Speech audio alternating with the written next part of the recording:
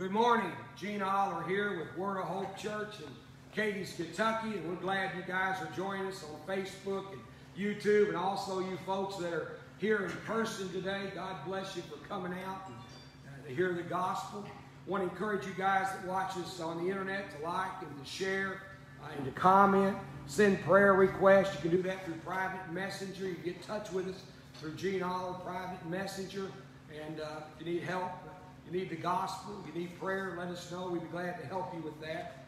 We're going to preach a message today called United, We Will Always Stand. United, we'll always stand. I think it's important for Americans to be united, for the church to be united and walk in harmony and unity. We're going to go to the Lord in prayer. Let me encourage you to go ahead and share so other people might get on. Father, we thank you, Lord, for this opportunity today, Lord, to come into your house and to share your word. Lord, to experience your presence during the song service, Lord. God, I could feel you and sense you, and I thank you for that, Lord. And we pray today, Lord, that you, Lord, would come down in your glory and power.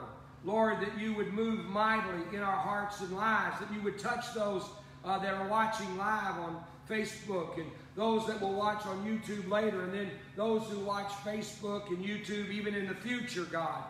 Lord, we pray that your power and presence for salvation and healing and deliverance would flow into all of our lives, God. Lord, help us, direct us, lead us, guide us by your Spirit. Lord, we ask for your direction today. Lord, that Jesus would be glorified. Lord, that he would be lifted up so that all men might be drawn, Lord, to you. We thank you, Father, in Jesus' name. Amen. Amen. Thank you, Lord. Praise God. Thank you, Jesus. You might want to turn over to Matthew 12. You might want to turn there. We're going to head that direction. Thank you, Jesus. Glory to God. Thank you, Jesus. Jesus, Jesus, Jesus. Glory to God. Thank you, Jesus. Jesus, Jesus, Jesus. Glory to God. Thank you, Lord. Amen. Amen. I've got a devotional book a friend of mine, Jackie Kruger, wrote, and she wrote that during COVID. Gave her time, she said, and we've been on some mission trips together. It's called Manna and Miracles, and I'm going to read a page out of that today. I wanted to talk about unity, and I guess unity and division, they go together. And I opened that devotional. I got the book yesterday, and when I opened the devotion a little while ago, she has the text that I was going to use in my sermon as the text for today, January the 17th. So you might want to get a copy of this. You can get it off Amazon, and that is Manna and Miracles, the Daily Devotional by Jacqueline Kruger. I'm pretty sure you can find it. If not, send me a message and I'll help you. Amen. I want to read out of Matthew, the 12th chapter. Really tell the story. I'm not going to read the whole thing, but in Matthew 12:24, the disciples, the Pharisees and the scribes, those that were opposed to Jesus, they said this: no wonder he can cast out demons.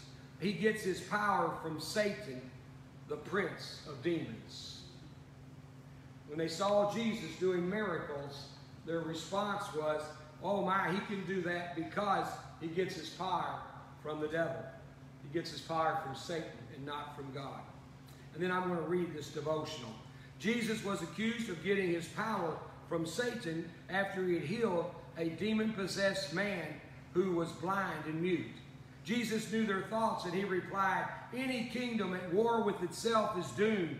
A city or a home divided against itself is doomed and cannot stand. And if Satan's kingdom is if Satan is casting out Satan, he is fighting against himself. His own kingdom will not survive.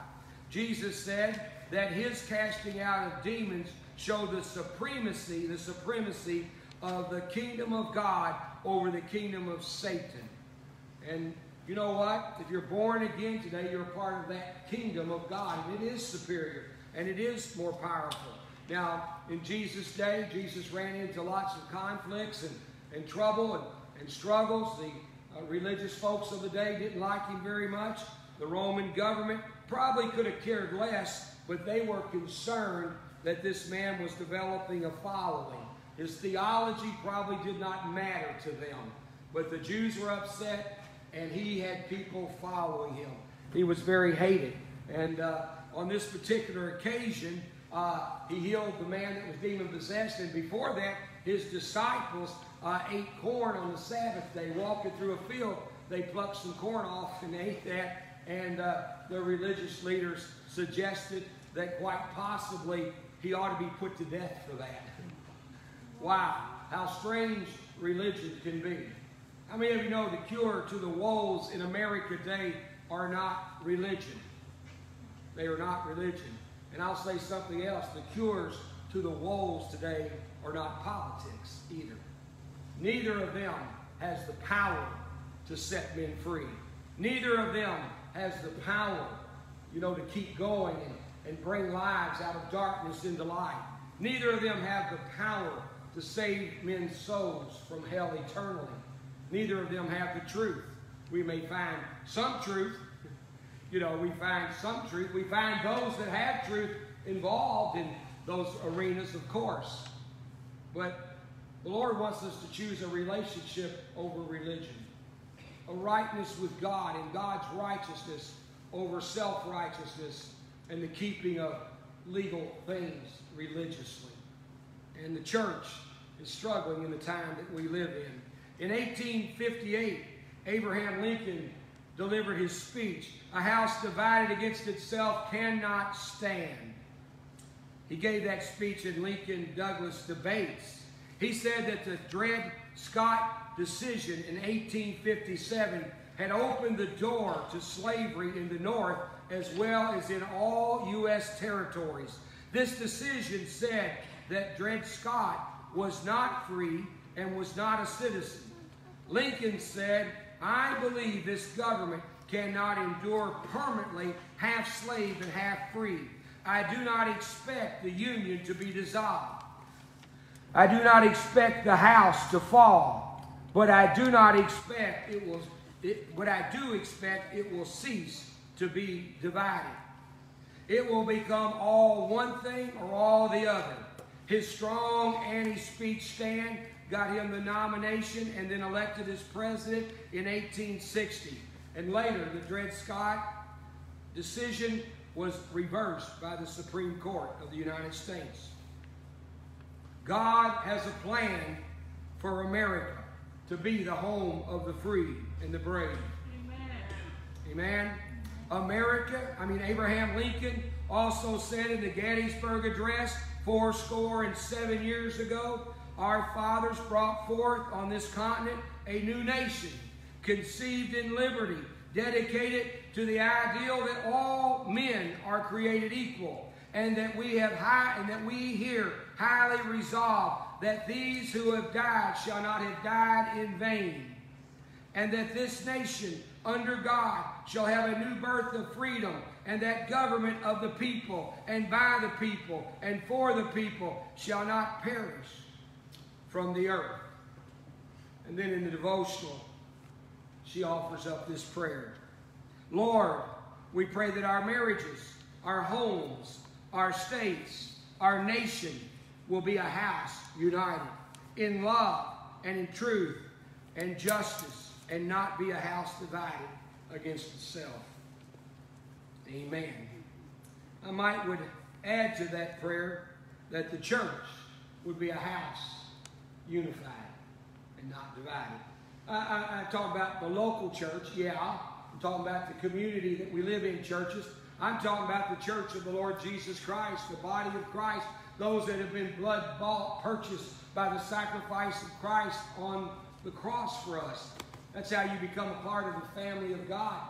But Lord, in our nation, guys, we understand that we're fractured in many ways. We're not living in the same contention of the Civil War era, but we have a lot of contention And I don't know where all that could end up. I don't know. Nobody would have dreamed when the Dred Scott laws were passed that the United States of America would go to civil war. And I believe, I forget the numbers, but I believe 500,000 Americans died or were wounded in that conflict among ourselves.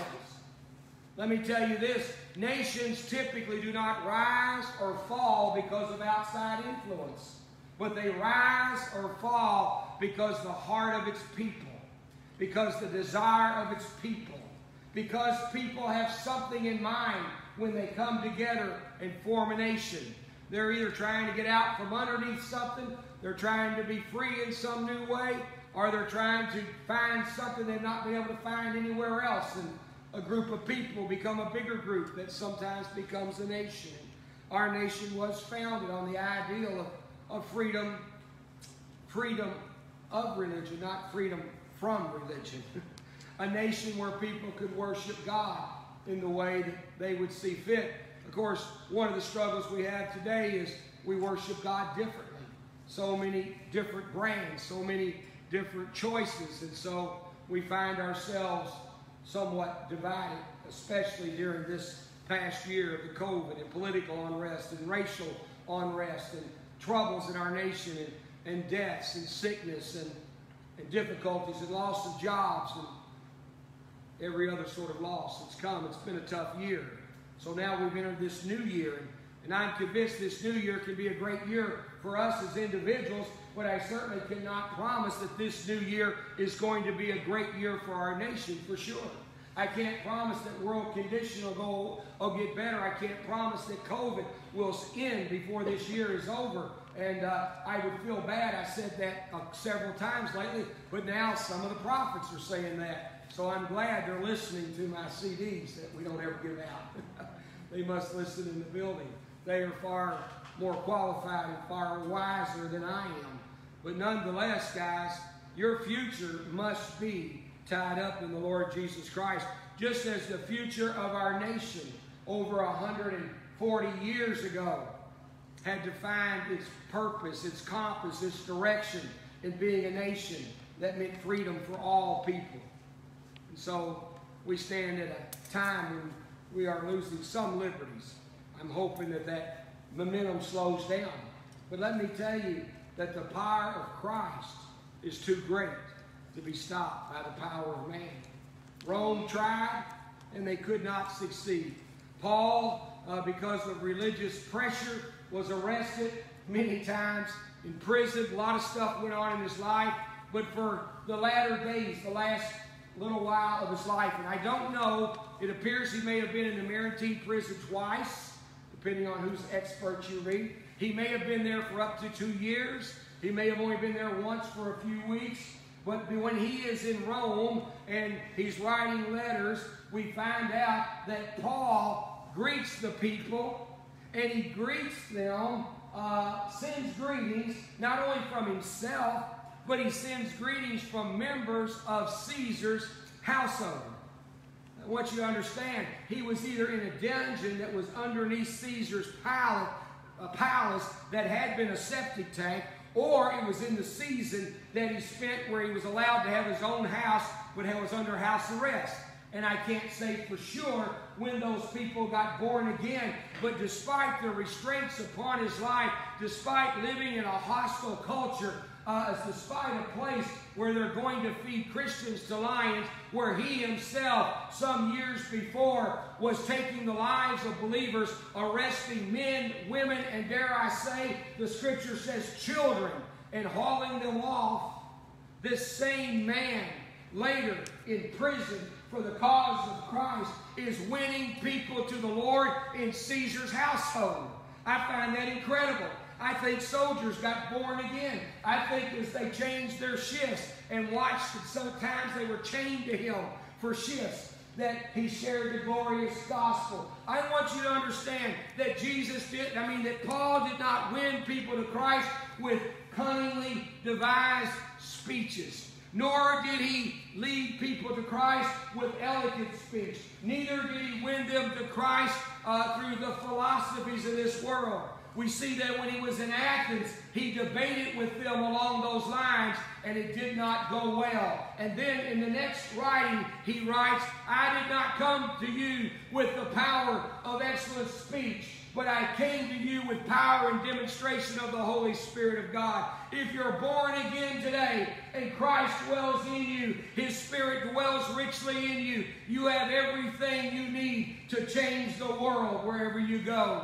It is within your mouth to share the glorious gospel of Jesus. But the church has to be unified in that cause.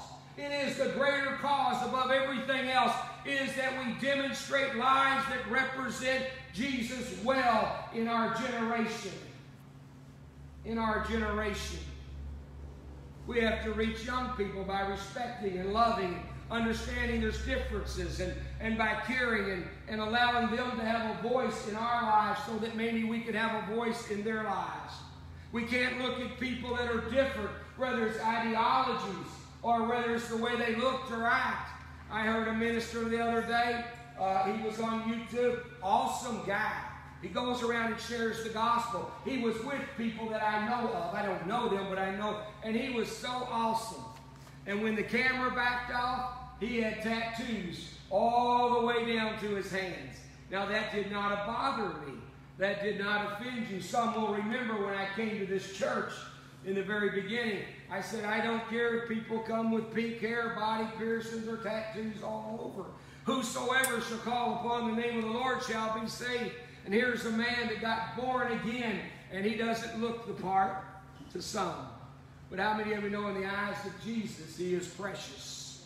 And in fact, he is powerful because he has a global ministry sharing the good news of Jesus Christ. And I've heard this man speak on several occasions. I just never saw his uncovered arms. I didn't realize he was covered in tattoos. And once again, I want to make it clear, it does not bother me in the least. I have tattoos myself, just didn't have enough money for more ink before I got born again and quit fooling with that stuff. Amen, or oh me. Just quiet. Lord, we don't know what to think about you sometimes. Amen.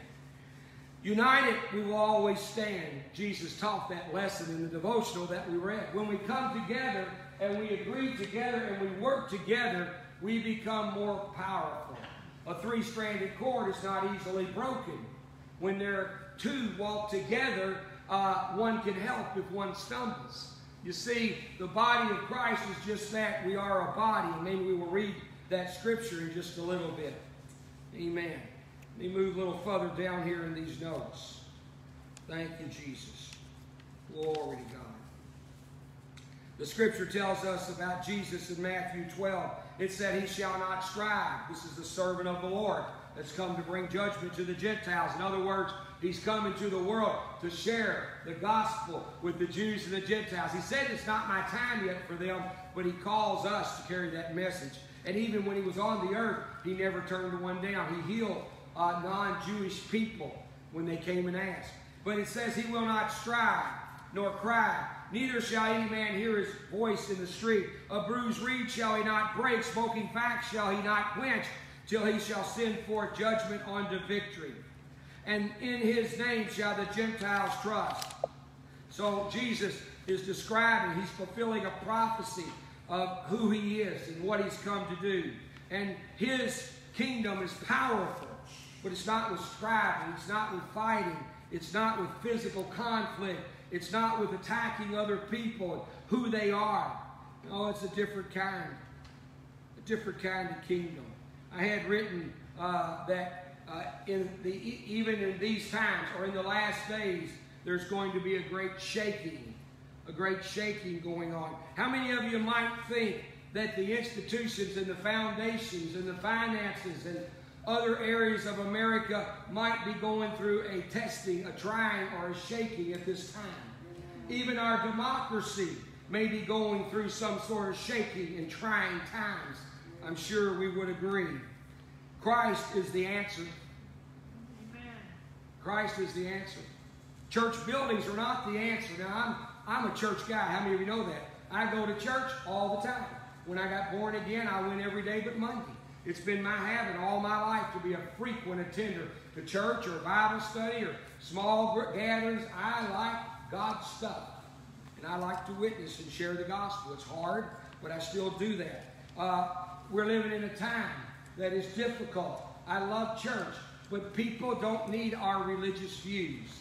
They need the love of God that's been shed abroad in our heart by the Holy Spirit, expressed through our words and actions. And let me tell you when it's expressed best is when things are not going our way, when people are not for us, when it's a struggle and we still act right. We still demonstrate Christ's love towards those we don't agree with. We still show mercy when it's a tough time. We show kindness when people are not treating us kind. We show love when they're smothering us with anger. We stand fast on the love of Christ. David Wilkerson, how many of you remember him? Went to be with the Lord a few years ago, and I got saved through his ministry, Teen Challenge, in 1974. David Wilkerson, when he went to New York City, and if you saw the movie Cross and Switchblade, you might have seen the scene. I showed that movie, by the way, over 200 times, all across Kentucky and Texas, when I was with Teen Challenge working with them. And I used to have it so memorized, it was big reel-to-reels. It was 2 of them. And the projector, we got a good projector, a big screen we would set up, and I would start that projector running, and I would get, bored with the movie, and I would want to pray in the Spirit and pray. And so, not a good idea. I always had somebody, I said, come get me if we got trouble. And I would walk out in the parking lot and walk around praying that people would get saved, praying that their hearts would be touched. And I could be doing that, and then in my mind, I would begin to say the words of the movie, and I'd come inside, and I'd be right on the word. I'd be right on the word. I saw it so many times, I knew that I had about 45 seconds to the end of the first reel. And I'd come in and walk in and reach over, and many times we had to actually stop it back then. We didn't have 2 projectors synced together, and we didn't have PowerPoint machines and DVDs. We had 8 tracks and big movie reels, and I put that other one on. In that movie, if you've seen it, Nicky Cruz comes up and smacks David Wilkerson in the face as hard as he could. And yep, that hurt. Oh, David had the grace of God, but it hurt. It really hurt. And Nicky Cruz said, I'm going to kill you. And Nicky had a knife. And David Wilkerson said to him, if you cut me up in 1,000 pieces, they will all cry out. I love you, Nicky. I love you, Nicky. I wonder where David Wilkerson learned that from. I wonder what gave him that sort of inspiration. I wonder what possessed that man's soul to leave a comfortable little church in Pennsylvania and go and live on the streets. Yes, he lived in his car for quite a while, witnessing on the streets of New York City. His church didn't like it. Other folks didn't like it. It was tough. He had a wife, and I think they may have had a child by then. Oh, my goodness. What compelled that man to do that? Why did he do that? Was he foolish? Was he ridiculous? Was he unrealistic? Or was he a man possessed with God? And he followed a Savior who so loved the world, God sent His Son to die for us. And he followed the example of Christ, who was being crucified, loving the very people that were murdering Him. God, give me that kind of love. Colossians tells us to live a crucified life, to be crucified with Him. Nevertheless, it's not I that lives, but Christ that lives through me. Jesus said, deny ourselves and pick up a cross and follow Him. Are we really willing to do that? Am I willing to do that? Or have we gotten so comfortable and cushy and things so well off and coming together so good, and we get so much, we have so much, that we've lost sight of our greater need, Christ, and winning the world. These are difficult times. The church is going through pretty hard division. People are saying things people don't like, and we don't need to condemn our brothers and sisters. We may not agree with everything, and they may not agree with us, and they might be more right than I am. I don't know sometimes. But nonetheless, the church ought to love its own and love the world. By this, Jesus said, shall all men know that you're my disciples, that you have love one for another. He actually was talking inner circle to the disciples. Now, that didn't mean we don't love the world. We're called to that. We need to love each other. Luke 21:26 talks about the hour that we may be in. Men's hearts failing them for fear, for looking after those things that are coming upon the earth, for the powers of heaven shall be shaken. The times of shaking are used by God to expose when we're dependent upon anything else but Him. Do you understand that? The times of shaking that come in our lives or in this world are used by God to expose our dependence upon other things instead of Him. God wants you and I to be wholly dependent upon Him, completely trusting in Him. He wants all your eggs in that basket, so to speak. He wants you to be on that limb alone with Him, cutting it off for His glory. Let me tell you, if we pray only when all else fails, then God is willing that all would fail so that we would pray. I want to say that again. How many of you know that's the saying people have? Well, if all else fails, we'll pray. Well, guess what? A lot's failing. So we'll see about that, won't we? I think America has prayed more in the last 6 months than it's prayed in a long time. Thank God for that, but it prayed because of controversy, because of struggles, because of conflict. If we pray only when all else fails, then God is willing that all would fail so that we would pray. Somebody might say, has it come to that? Maybe. Maybe it has. Maybe we could avoid some things by praying in advance. My YouTube message last night, or Facebook, was praying for prevention. We could pray on the front end of things. We could pray on the front end of things. Our world's being shaken. A lot of things that we had our hope and confidence in, a lot of people that we look to, maybe we find ourselves having difficulty with. Maybe we're struggling with these things. Satan, after Jesus had fasted 40 days, came and tempted him. And one of those temptations was to give him the kingdoms of the world. And it says in Luke 4:5 that the devil, taking Jesus up into a high mountain, showed him all the kingdoms of the world in a moment of time. And he said, I'll give you those kingdoms if you'll bow down and worship me. I'll give you those kingdoms. The shortcut to the will of God. Jesus came to take back those kingdoms. And someday, Revelation tells us, He will rule over the kingdoms of this world. But He came to die. He came in a season of the gospel being released from the Jewish nation to the entire world. He had a higher purpose than what was going to be easiest or more comfortable for Him, what would work out best for Him during that time.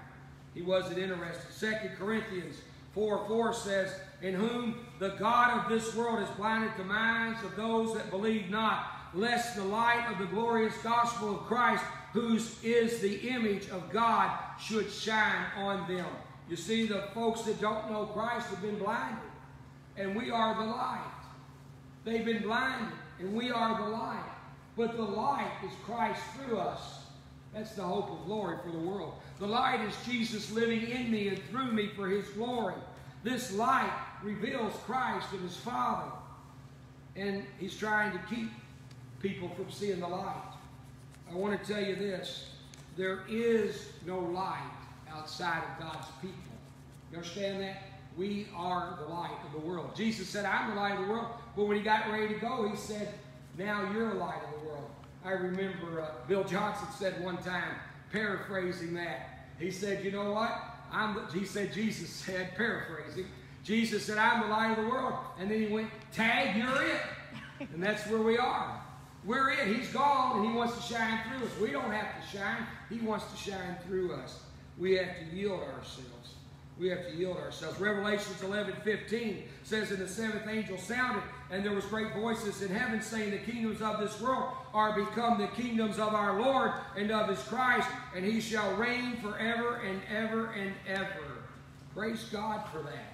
Praise God for that. There's coming that hour and that time when this kingdoms of the world, everything is going to fall under the supreme lordship of the Lord Jesus Christ. We're not seeing that in our world today. We're in that time when men are lost. Most people in the world today are lost. I could not really know numbers for sure. Nobody could. We're approaching 8 billion people on the planet. They say over 3 billion have never heard the gospel. 2-point-some billion have never heard the gospel. And another couple of billion have never heard an adequate explanation of the gospel. They've been told something about Jesus in the Bible, but they don't have enough information. Our work is not done. We have a job to do. You do, I do, we all do. It is the winning of the lost.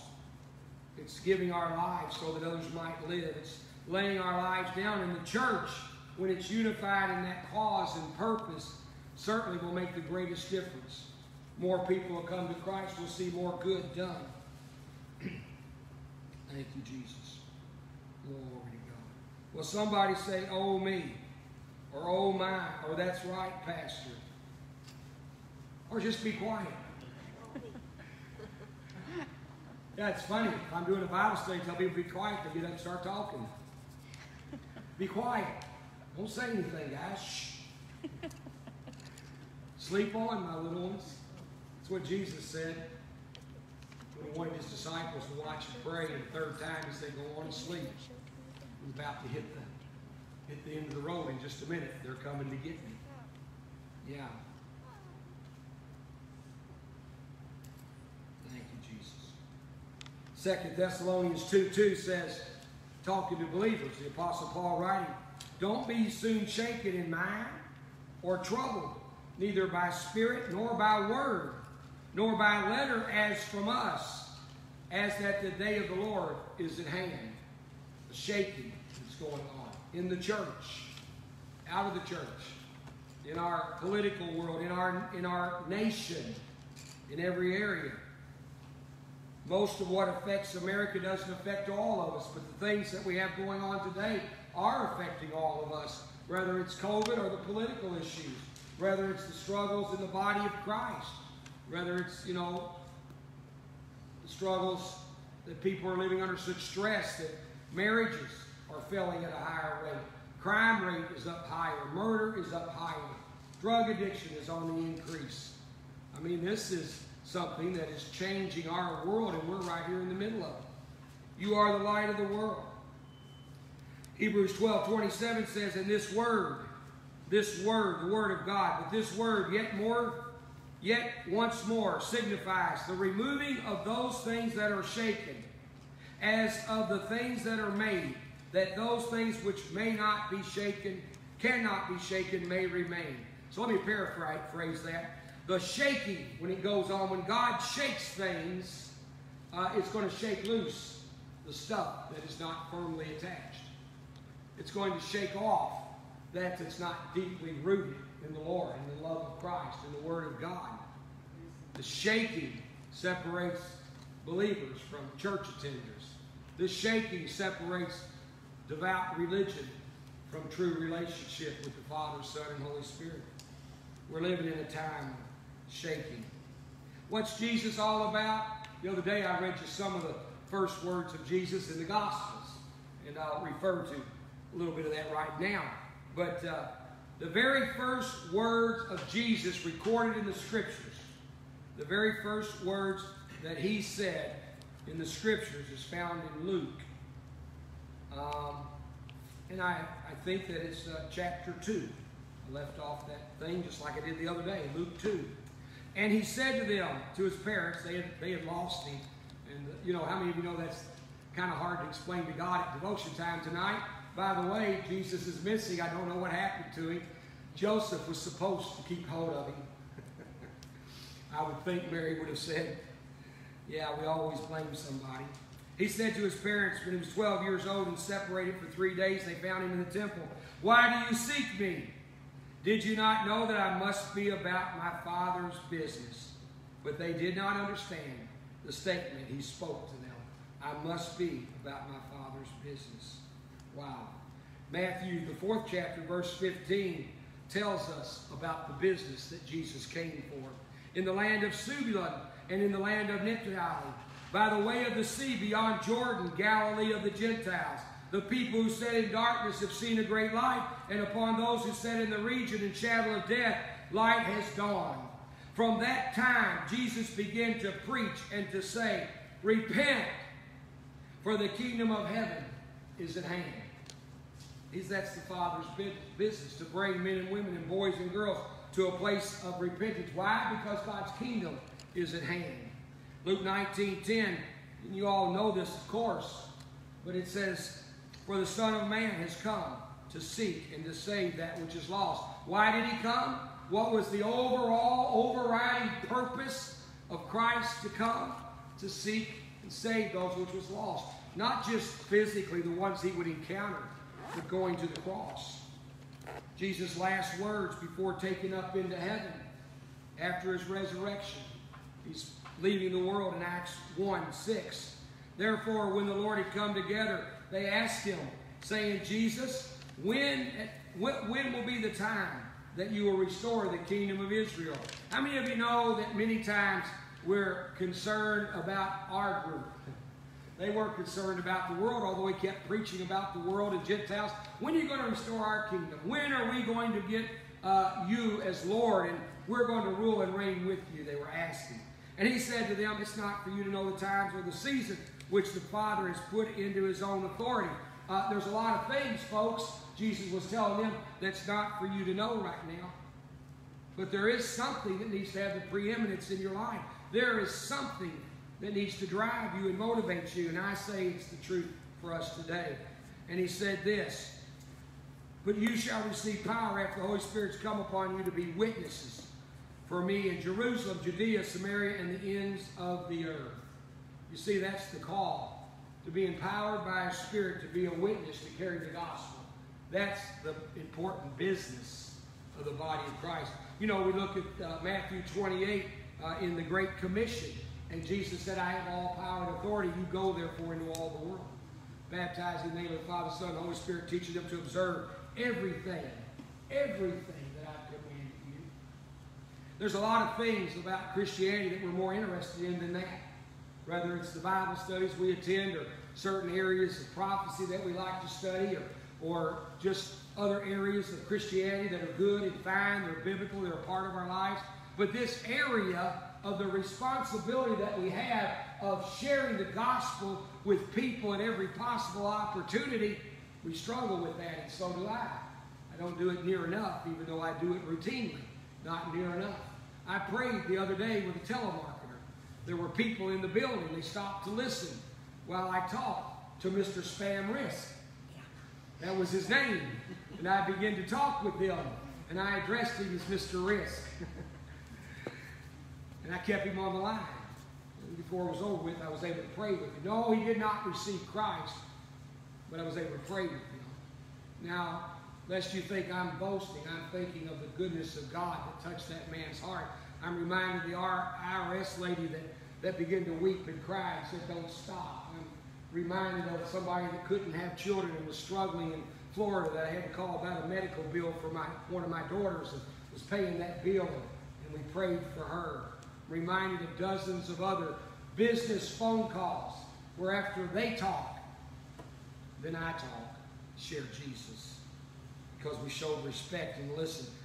Do they hang up? Oh yeah, most of them hang up. It turns out they already know Jesus and they're going to go share him with somebody else, I guess. But there are dozens and dozens and dozens the last couple of years. How many of you saw the post on Facebook? People copy me sometimes.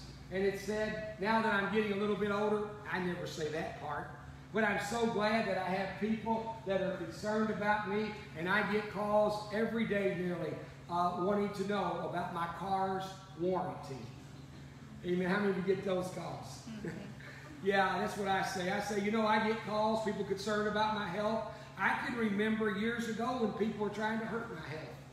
But I get calls now from complete strangers wanting me to get a back brace if I need it. In fact, they want me to get the back brace if I don't need it. Isn't that nice? And people concerned about my 20-year-old car's car warranty. They always, when I tell them that, they say, do you have a newer car? And I say, no. But let me tell you what I got. They usually hang up. But occasionally I get some of them.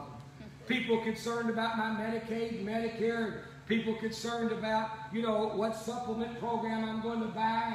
And, I get calls from all kinds of people. America does have a nice, caring side. Amen? Those are people that God sends your way that you can talk to about Jesus sometimes. Wow. Well, what about the church? Is the church meant to be powerful? Is the church, what is this church, this body of believers that Christ made us a part of? We're to receive power. We're to fulfill His mission to seek and save that which is lost. He came with a purpose to die for others, and we're called to pick up our cross and follow Him, that in the lives of most of the disciples and millions of others have led to their death. Amen? Oh me, I've been privileged to stand with the knife to my throat and refuse to stop preaching. And I pray God would give me courage if I ever face that. Or God give me courage if I would face imprisonment and there go through things that many of my brothers and sisters, some of which I've had the privilege of meeting and hearing their stories. Others I read about them in a book and found out, oh my goodness, that's the man I had lunch with a month ago. Did not realize, he never told us woe stories. But then I read about him later. Yeah. Jesus talks about the church in Matthew 16.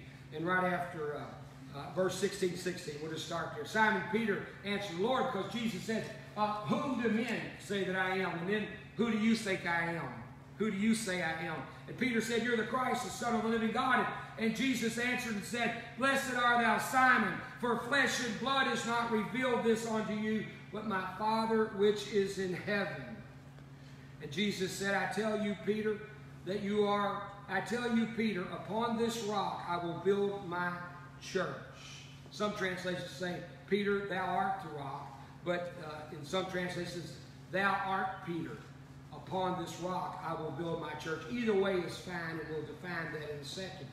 And the gates of hell shall not prevail against it. You think the gates of hell prevailed in the Garden of Gethsemane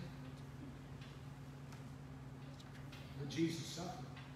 Do you think the gates of hell prevailed in Pilate's hall and in the Pictorial and when he stood before Herod? Do you think the gates of hell prevailed?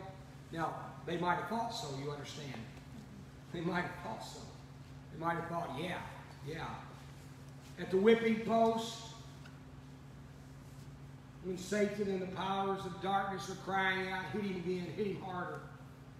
Don't you imagine that's what they did? You think hell was silent? They were raging as they thought they were seeing the defeat and destruction of the Son of God. But I promise you, they did not gain an inch. He suffered, but they did not win a victory. He bled, but they lost. In the Via Dolorosa, did he suffer loss there? No, he did not. Did hell gain something? They thought so. I oftentimes wonder, the man that carried the cross, his grandson is referred to in the Scripture. Did you know that? Yeah, that man is referred to later. A son, a grandson of the man that carried the cross. Because he got born again. And I've oftentimes thought, I wonder if there was any conversation down that 2-mile road of that man carrying the cross with Christ. Certainly, he was blood covered from Christ. His face rubbed on the same wall spot on a wooden cross that Jesus' face rubbed on. His shoulder and back, the same splinter. Now, how many of you know the cross was not a pretty piece of highly polished, satin finished polyurethane decoration? This was a rough piece of tree that may have been used 50 times before, splintered, tearing the flesh. And this man had to carry that cross with Christ. Apparently, something got on him and something got in. Because his family later was identified as believers in this New Testament. You see, this church that Jesus talked about is a church so powerful that the gates of hell could not prevail. It doesn't mean that it doesn't look like the gates of hell are prevailing.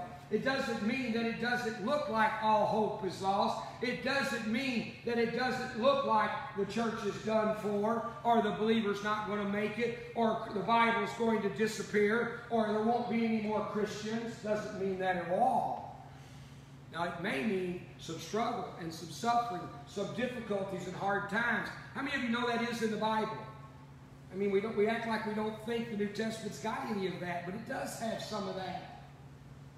And oh, how I wish our lives would just be silver-lined, filled with gold, and every day just glorious. But if I have to choose, if it takes the loss of something to make me value what I have in Christ, then I welcome that.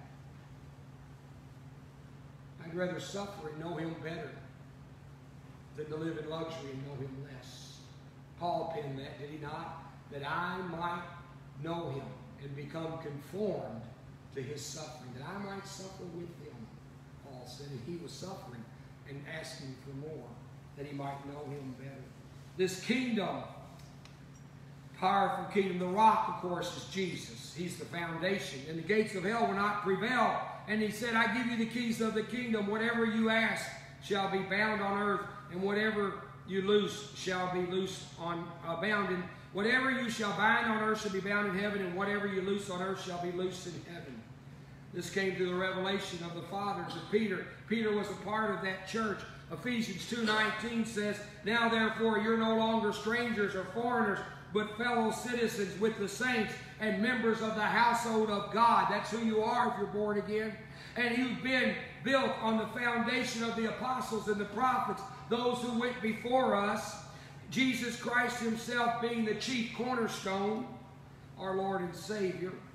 Verse 21 and 22 says, In whom the whole building, being fitted together, grows into a holy temple in the Lord, in whom you also are being built together for a dwelling place of God in the Spirit. What he's talking about there is you and I becoming the body of Christ. Yeah. Remember that little thing? I don't remember the little coin, but there's the church and there's the steeple. Open doors and look inside, and there's the people, something like that. Interlocked. We are the body of Christ, inseparably from our Lord. I mean, to tell you what, we could stand through thick and thin. We're conquerors, we're overcomers because of what He did, not because of who we are. Not because we're strong, but because we stand on the strong foundation of the Lord Jesus Christ. We stand on the blood of those who went before us, on the martyrs, on that seed that Jesus said, except a grain of seed fall into the ground and die, it remaineth alone. But if it dies, it comes back up and reaps a great harvest, produces a great harvest. That's what we're called to. I want to say today, as we head towards closing, go to where the battle is. One of the prophets, a great guy, preached a message. Well, he's the pastor of Brother Copeland's church, Eagle Mountain. Oh, no, it was a visitor. Anyway, it was somebody somewhere preached. Good message. I listened to it. Run to the roar. And that's an interesting message. Run to the roar. But go to where the battle is. You know, Ephesians 6 talks about the armor of God and putting on the armor of God. I want you to see something about the armor of God. He tells us to put it on and stand. That's interesting. Stand. That is our position.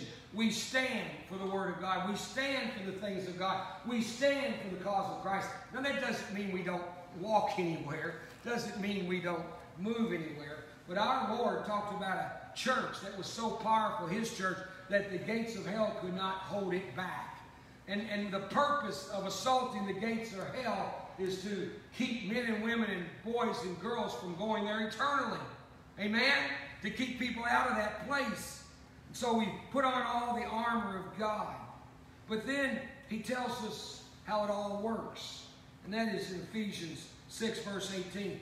Praying always with all prayer and supplication in the Spirit, watching thereunto with all perseverance and supplication for all saints, and for me, that utterance may be given unto me, that I might open my mouth boldly to make known the mystery of the gospel. All of that armor has a purpose. Prayer is how we connect to the general, but this armor this perseverance that we have is so that we pray for the saints. That's a part of it. So that we remember that we're all in this war and we pray for one another in unity. We come together realizing that we have a cause that is so great that we put on the army of God and armor of God and we stand against the wiles of Satan. That we lift up a voice, that we become the light of the gospel. And what do? A whole lot of our prayers. Here he says, what are we going to do? We're going to pray always for all saints. Do you understand? It's tied together. But praying for all saints, that means the ones we don't see eye to eye with. That means the factions and the place of disunity in the body of Christ. We pray that we might come together. Many would say, well, Pastor, you don't work well with other people yourself. Yes, I struggle with that. But boy, I try to overcome it. And I'm working on it. Pray for me, all the saints, that will do a better job. And secondly, Paul said, and for me, that the utterance may be given unto me, that I might open my mouth boldly to make known the mystery of the gospel. Do you understand that the armor of God is put on so that we would pray one for another and that we might boldly open our mouths to preach the gospel? Isn't that what Jesus said? You'll be endued with power to be a witness for me. That wasn't for some.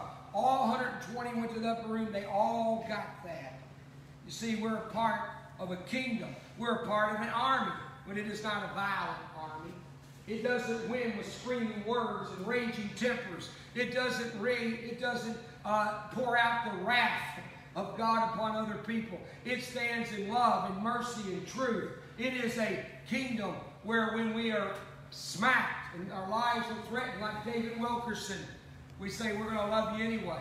It is a kingdom where we love those that despitefully use us and say all manner of evil about us.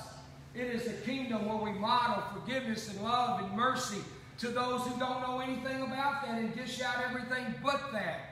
Ours is not a kingdom of people that are bitter and unhappy, that are discouraged and defeated. Ours is a kingdom of joy-filled overcomers that are striving or yielding, that the fruit of the Spirit might be manifest in our lives, that our character would be different and we would look different than the people of this world in such a way that they might ask the reason for the hope that is in us. Yeah, our kingdom is the kingdom of love.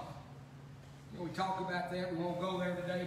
But man, that word's used a lot. Real biblical kind of love. There's a quote here I want to read by Napoleon Bonaparte. He said, Alexander, Caesar, and Charlemagne all have found kingdoms.